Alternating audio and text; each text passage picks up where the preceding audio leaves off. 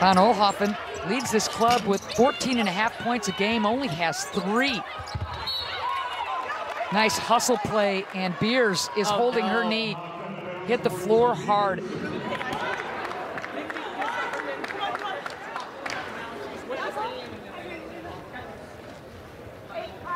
Reagan Beers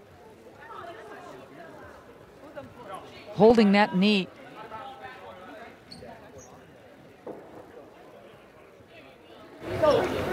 Trying to get up on her own. The training staff now will tend to Reagan Beers, and Polly Pavilion has gone quiet. Yeah, she's in obvious pain. She just made a heck of an effort to try to save that ball going out of bounds underneath their own basket. And you heard the thump on the deck, and really hard.